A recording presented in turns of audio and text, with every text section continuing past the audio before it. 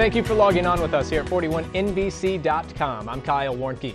Warner Robins City Council members say they want more time to discuss the city's budget. The only item in the budget that has raised any real concern from City Council members is the 3% pay increase for its city's employees. Mayor Shaheen says he doesn't understand the holdup because the $36 million budget, well, it's balanced and there are no tax increases. Council members say they still haven't had a chance to discuss the budget in depth.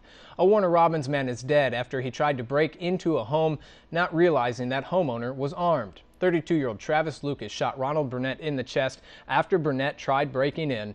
Warner Robins police found Burnett's body in front of Lucas' home. Warner Robins police said the autopsy on Burnett should be completed from Monday. Stephen McDaniel's lawyers filed a motion to ban wearing the color pink in court during his trial. McDaniel is accused of killing Mercer Law grad Lauren Giddings in June of 2011. That motion states Giddings loved the color pink, and her friends and family wear it at every hearing in her memory. McDaniel's defense said a jury exposed to a, quote, sea of pink solidarity could influence how the jury reviews the evidence during trial. That trial is scheduled for September. McDaniel has pleaded not guilty. A Colorado man who claimed he had rightful ownership to a big patch of land in Twiggs County has lost his case. Alan Evans claimed his family owned more than 400 acres in Twiggs County, but that the property deeds were lost in a Twiggs County courthouse fire in 1901. A judge ruled Evans was not entitled to the land, which, by the way, is currently owned by more than 50 different owners. Evans is not allowed to file any more suits about this land. A lawsuit may force the city of Rochelle to rethink its sewage system. Residents on the north side of town say every time it rains, raw sewage flows from the pipes and into their homes and yards. Several residents have complained to the city about it. However, one man says he thinks nothing is being done because of his race. We reached out to several city leaders who would not comment due to pending litigation.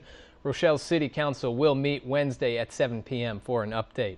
Macon City Council members are speaking out about delays in pool openings throughout the city. Councilman Larry Schlesinger says he and others have proposed a resolution expressing concern and asking Bibb County leaders to use all its resources to get the pools open as quickly as possible. That resolution will go before full council Tuesday night. 3 of the pools are set to open today, by the way. The pool at Freedom Park will be closed all summer. Well, it is official. The Bibb County School District has a new leader, at least for the next year. In front of a packed boardroom, Dr. Stephen Smith was sworn in as the interim superintendent. He says he is ready to meet with the board and start the process of getting schools back on track. Dr. Smith said his first goal is to get the board working together as a team. He will start those meetings with board members sometime this week. Hundreds of people packed bags of food Monday to help combat worldwide hunger. As part of this year's South Georgia Conference of the United Methodist Church, volunteers worked with Stop Hunger Now, an international nonprofit organization, to help feed those in need. They made mobile meals, which consist of rice, soy flour, dehydrated veggies, and a vitamin packet.